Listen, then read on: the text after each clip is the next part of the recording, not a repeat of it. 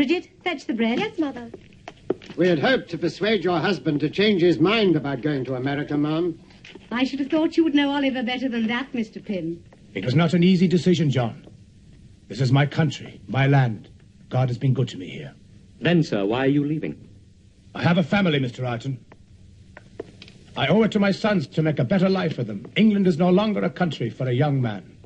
I recall you often spoke out strongly in Parliament for the rights and privileges of the common people. That was a long time ago, Mr. Ireton. I had a vision then. A great nation. Prosperous, God-fearing, good laws, strong, respected throughout the world. That was the England I dreamed of.